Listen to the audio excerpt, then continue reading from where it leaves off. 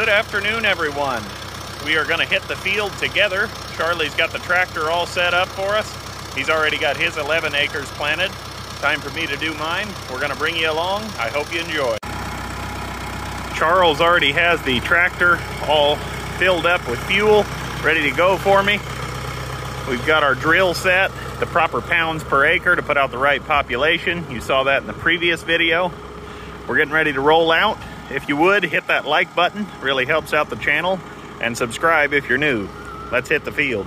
I am heading across the field and setting my AB point. We're going to plant on an angle. As you can see, the rows of rye are going this way, and with this GPS, at times Charlie was planting directly in the old row of rye, and we don't want to do that. We want to plant beside it. We talked to a good neighbor of ours, Mike. He's really an awesome guy, an older gentleman that helps us out, and we're going to get our AB set, and then we will make a few passes and then hopefully send the drone up, fingers crossed. We are dialed in. We are planting at 4 miles per hour. We are on pass 0. I always like to do a dry run on my AB just to make sure we're all lined up. Then I will start one and then back up. So we are dialed in. Again, we're planting at 4 miles per hour, hands free. We'll make a couple of passes, make sure everything is squared away, and then I'm hoping to get some aerial shots. We'll bring you guys along. Make sure you like and share. It's kind of a new first for the channel. And like always, you guys get to see the good, the bad, and the ugly, so we'll see how it turns out. Mid-action report. Mr. Tim is going to get the Jeep. You can see the rye finally did take off. We do have quite a few bald spots. It's in antithesis. See? Pollinating. I believe the reason for our poor stand, we got quite a bit of blowing weather in mid-January, I think, somewhere in there. And at times it was like 13, 14 below, and there was no snow cover. So all of this just got pummeled, and I think that stunted it. Here on the end rows, it's really nice and lush, but out in the middle, it's pretty sparse, as you saw in the beginning of the video. Drill is doing pretty good. We're getting good soil depth. Everything's laying down good. I'm not sure if we'll have to roll on these end rows or not. We'll just have to see.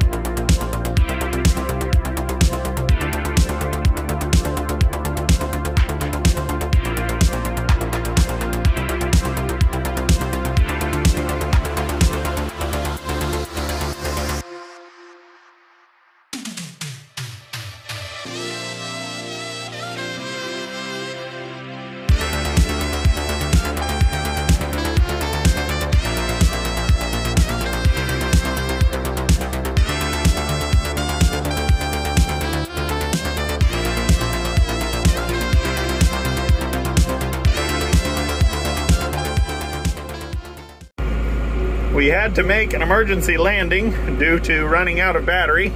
Landed right over there in a wet spot, but all things look to be in good shape, so we may or may not have gotten away with it.